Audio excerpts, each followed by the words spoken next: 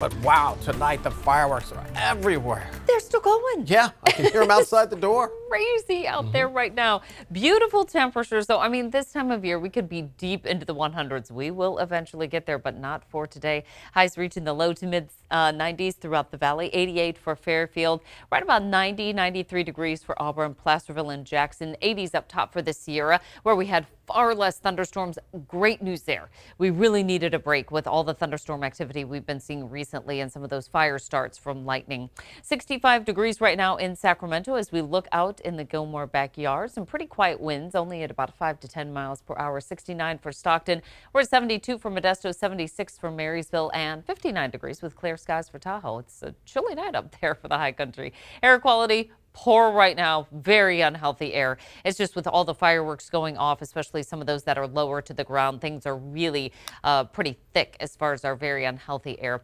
It will improve, though, by tomorrow. We're back to the good to moderate range, and the light breeze is going to certainly help to clear things out. Turning to the tropics right now, this is Tropical Storm Elsa, and we are watching this closely right now, moving over Cuba. Winds at 65 miles per hour, moving to the northwest at 15 miles per hour. Now, this is going to stay tropical storm strength, 65 mile per hour winds overnight tonight. As it starts to move closer to the U.S., you can see it's going to have winds at about 60 miles per hour, may make landfall, it looks like right now on the west coast of Florida, travel through parts of the Panhandle, central Florida, and then up through Georgia and South Carolina. It will become a tropical storm Elsa at 40 mile per hour winds by the time we get to Wednesday, but certainly a storm to watch with all the recovery efforts there in Miami with a condo.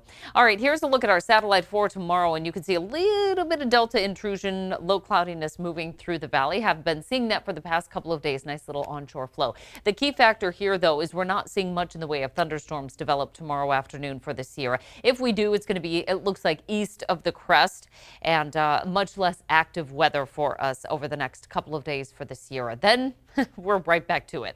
High temperatures will be in the 100s, and we're talking between 105 and 110 by the time we get to the upcoming weekend. So we're going to kind of play that out here.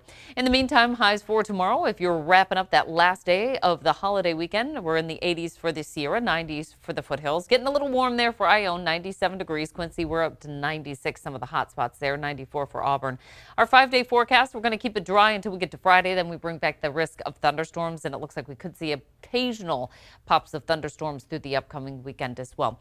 60s along the coast. We're close to 90 for Fairfield and Antioch, and we'll see those 90s as well through the northern San Joaquin Valley. But that after starting off with morning lows in the 50s. Nice, cool, crisp start to the day and a fairly mild afternoon considering where we could be this time of year, because that's where we are headed.